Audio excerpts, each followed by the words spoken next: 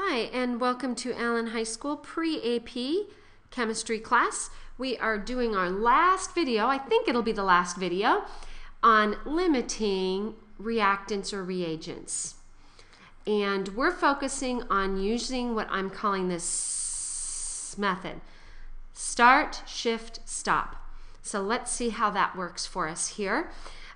This lays out the complete question, and then we're going to, once we fill in our grid, answering each of these questions becomes pretty straightforward and I think conceptually more logical. So let's give it a try.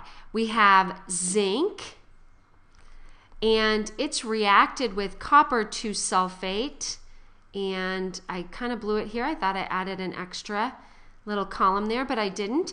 And we're going to get zinc sulfate and copper. All right. Now, the question is asking us about copper. What is our maximum yield of copper in grams? So we actually don't have to consider the zinc sulfate in this one. Now we have 35.60 grams of zinc, and we have 100.00 grams of copper sulfate. So let's go ahead and fill in our chart. 35.6, just get everything to moles. Everything that's given, get it to moles. That's grams. Don't forget to label, label, label, label.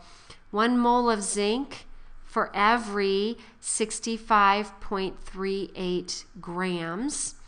And that gives me 0.5445 moles. So that's going to be 0.5445 moles. Remember, the start is always in moles. Now we're going to do something very similar with our copper sulfate. We have grams of copper sulfate.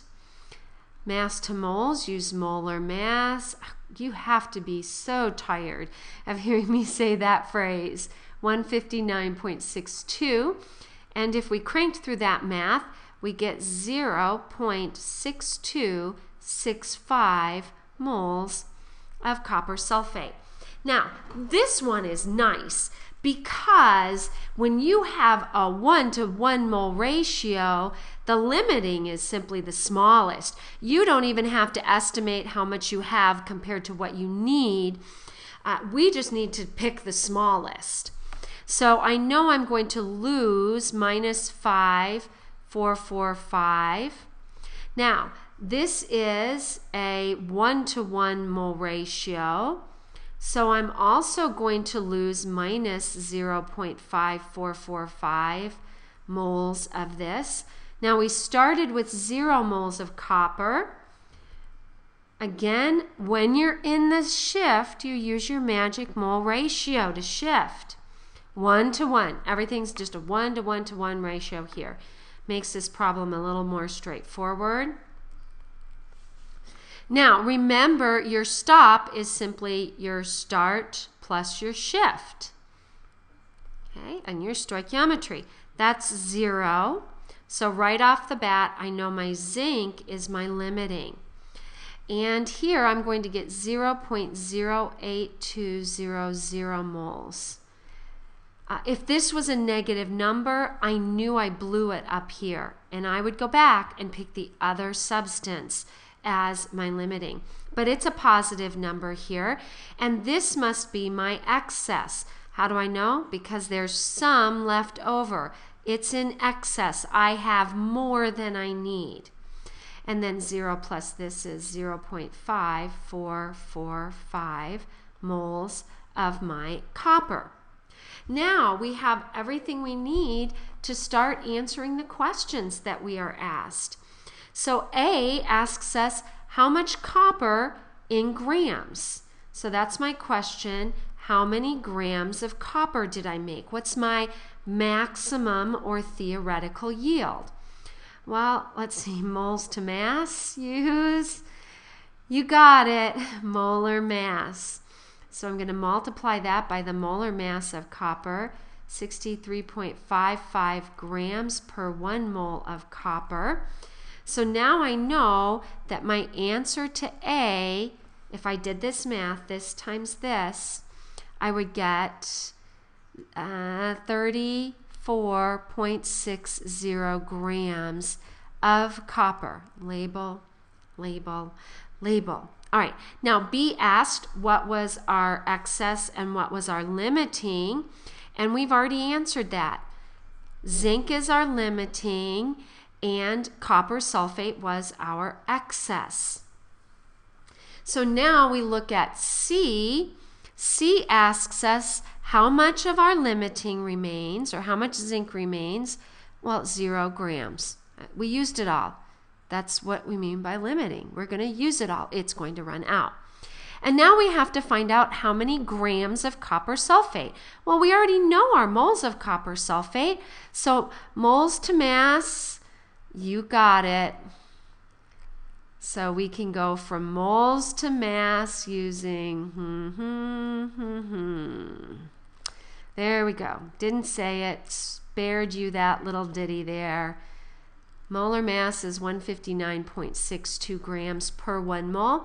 Sometimes you'll be giving molar masses, and sometimes you will be asked to calculate them.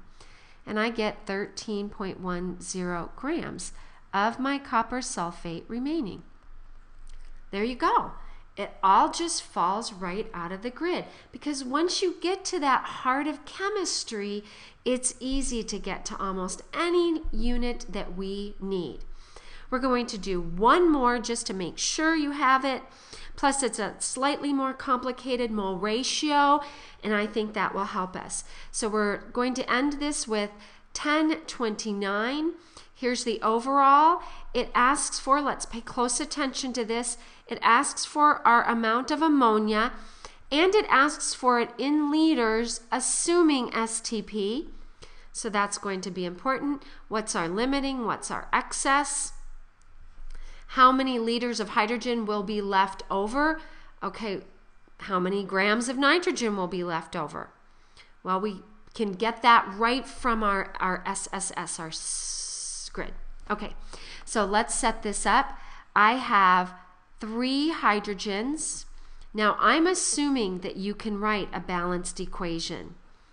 So if that is a bad assumption, you need to come see some consultants to get some expertise to help you out here. Okay. Now I have 48.0 liters of hydrogen.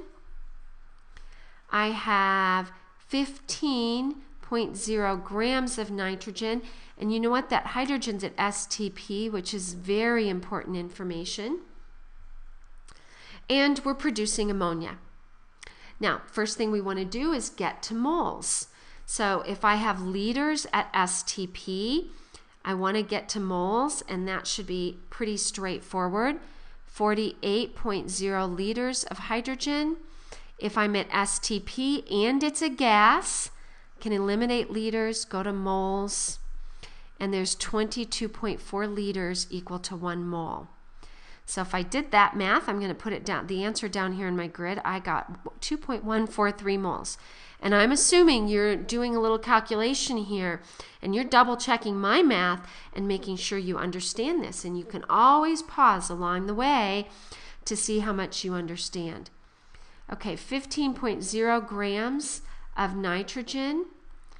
Don't forget that's diatomic. I actually almost did this when I was calculating this. 28.02 grams here. That's a 2 grams, all right? And I get 0.5353 grams. And I have no ammonia, that instant before they've had a chance to react. Whoops, that's moles there. Sorry about that. Let me erase that. I'm glad I caught that. Some of you have already caught that and are like, oh, Dina. All right, there we go. Now, I want to show you real quick what would happen if you picked the wrong limiting. Well, I know. Let me get us the right one first. I need 3 times as much hydrogen as I have nitrogen. So I need, you can even do that calculation or you can estimate it. 3 times 0.5 is 1.5. So, but certainly you can calculate it if you want. Multiply this by 3. And I don't have that number, so I'm going to do it real quick for us. 0.5353 times 3. I need 1.6-ish moles of hydrogen. Well, I have more than I need. It's in excess. So I'm going to tell you right now that hydrogen's excess and nitrogen's limiting. But what if we blew it? So don't write this part down. I want you to just watch me. What if I screwed up and I thought this was my limiting? Watch what happens. Well, by definition, you lose all of your limiting, and that goes to 0. For every 3 hydrogens I use, I gain a nitrogen. So I'm going to take that 2.143 and divide it by 3. And I get 0.7, or excuse me, 4143. And you notice, I hope, that I get a negative number here. Well, I can't have a negative moles. That's illogical, right? So that's how you can do it. If you do, do the best you can to do your evaluation on using your mole ratio. But if you blow it and come up with a negative number, say, oh man, I blew it. It really is my nitrogen that's limiting. All right? So let's go back to what we figured out at the beginning. I'm just showing you that if you make a mistake here and pick the wrong limiting, you'll be able to go back and recover. So I'm going to lose this many moles. Now, to get to either of these, when you're in the shift, you use your magic mole ratio to relate them. So I'm going to multiply this by 2/1.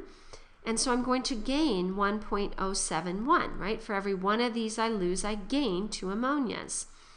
Here, I'm going to lose, because it's reactant, we're losing reactant, 1.606, because for every 3 hydrogens I form, or I lose, I'm going to lose 1 nitrogen. Just multiplying it by 2/from. Okay? Now, to get this next, I simply add those together. This goes to 0, which means I, probably picked the good limiting. This is positive, which is extra reinforcement that I picked the correct limiting. And I got 0.537 moles remaining.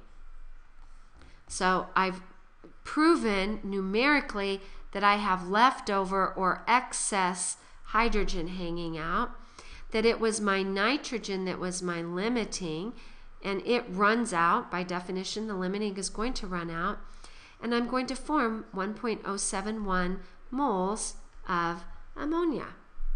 Okay? Now you can address any question that you're asked. So A asked me my liters of ammonia at STP.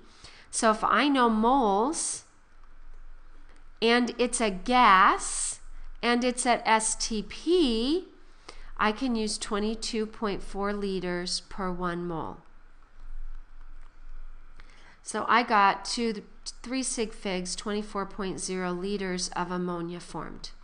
So that's A. Do you notice it's a pretty straight shot once you have this grid filled out? I've already done B. That really falls into place as I'm filling out my grid. And for C, it's asking me how much of each remains. Well, I have 0 grams of nitrogen left over because we found out it was the limiting, and the limiting runs out. So for hydrogen, if I know my moles of hydrogen remaining, it doesn't take too much math to get to liters. Now, do be careful what units they ask you for. It did ask me for 22.4 liter per 1 mole. It's a gas, it's at STP, and I got 12.0 liter H2 remain, or are left over. Okay? So once we get to that heart of chemistry at the end here, I can move to whatever unit the question asks of me. All right, that's actually it for this unit. So until I see you in class, this is signing off.